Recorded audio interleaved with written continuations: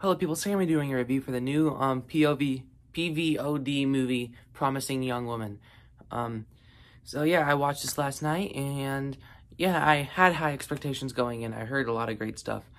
And yeah, let's just get right into it. I liked this movie, and I liked it a lot. This movie never dragged. I always get concerned when it comes to pacing, when it comes to awards films, and I know I've been saying that every single video, but I just want to make sure people know this. But that's my biggest concern. This runtime, pacing, fine. I was in it from beginning to end. I wasn't ever bored. I never looked away. I stared at my screen the whole entire time. The message of the movie, of course, it's pretty not predictable, but it's the way you would expect the message to go, and it's not exactly the message itself, it's just the layers that they add on top of it that really, really worked and made it in a above average, what's the word I'm looking for? An above average portrayal of what this message is trying to do. I'm going to try to pronounce the leads' names. I am terrible at names. You guys probably figured that out by now. Carey Mulligan. Carey Mulligan? I assume that's it. Fantastic in this movie. I have not seen her in anything else. This is my first movie I've seen her in. And wow, she was really, really good. I hope she gets more work after this, because I'm sure she will. But she did a really good job in this movie. It's very, very well written. It's a attention to detail movie where you kind of catch on to little things. It gives you this little snippets here and there. And another thing I thought that was worth mentioning is the costume design. Because, of course, you know the premise. She goes out every Saturday or weekend day or whatever and acts like she's drunk and has a guy take her home or wherever they take her to. And, yeah, every single time they give her a different costume. And each and every single one of them is so different than the last. And so the costume design I noticed was really, really good. And the funny thing I noticed was that it's like attention to detail, because of course she just gets to many different stereotypes that she acts like many different stereotypes that, you know, that different guys would get to. So it's very attention to detail stuff like that I really liked about this movie. The opening scene, of course, they kind of showed it to you in the trailer.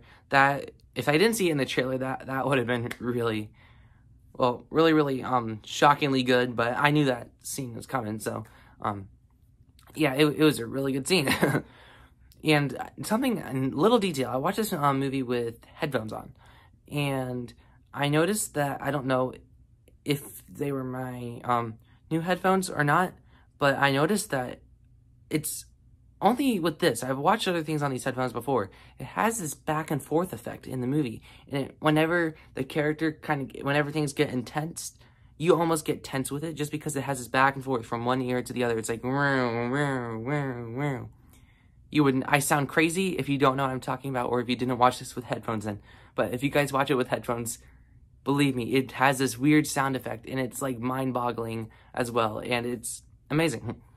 And like I said, this is one of those unfolding story movies. It doesn't really give you much, and then once you get to the end, you kind of know the whole, most of the situation.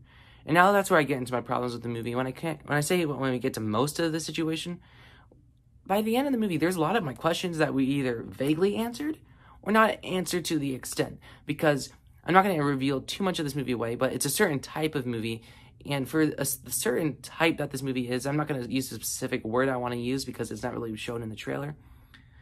For this specific type of movie that it is, you would want all the questions and the nitty-gritty answered.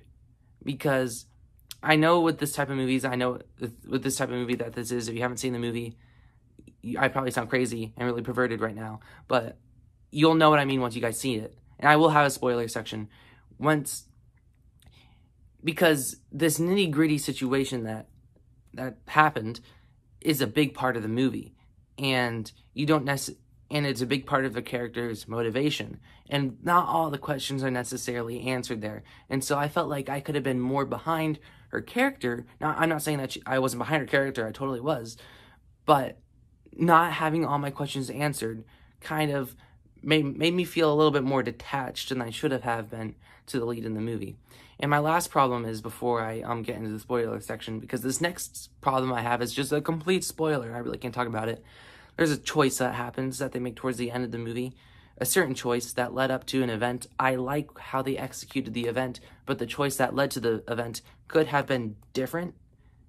So, and there's a lot of easier ways to have the ending more satisfying and have the same impact.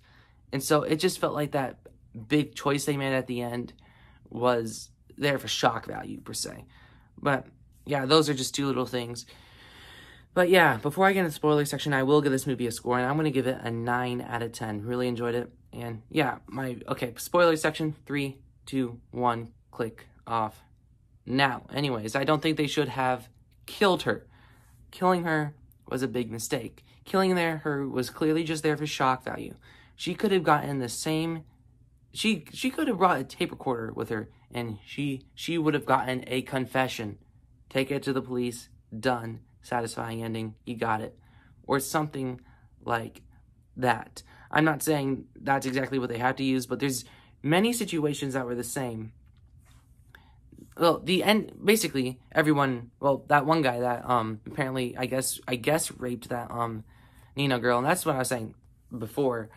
With her friend Nina, that's her big motivation, not the answer, not all the questions I have with her. I'm like, well, how did this happen? Did she kill herself, or did she just die in a car wreck, or did she get drunk and got killed in a car wreck, or something like what exactly happened with her is still kind of vague.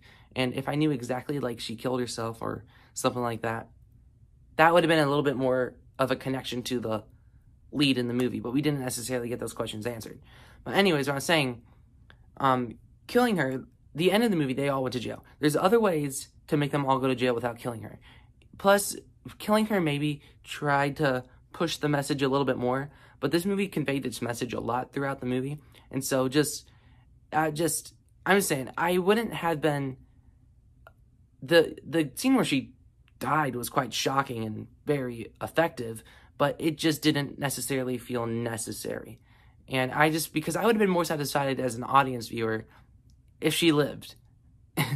Because, but yeah, that's just a small thing. Overall, the movie would kind of be the same if she died and not sentenced so late in the movie, but the overall story is the same. The very last scene, even though she did die, I don't like that the character died. I did like the scene where that guy is texting that other guy. You think you'd get the last laugh or something like that. That was really well done and very smart writing as well. But so I get why they killed her, but it wasn't necessary, and I would have preferred an ending where she lived. But yeah, that's my review for Promising Young Woman. So yeah, I really like to go out and see it. I know I did elaborate on that that problem a lot. It's just for a movie this touchy with such a strong message, you kind of have to really elaborate on what exactly your problems was with it without sounding like a jerk. So yeah, anyways, that's my review for Promising Young Woman. So like, share, subscribe, and stuff like that, and adios.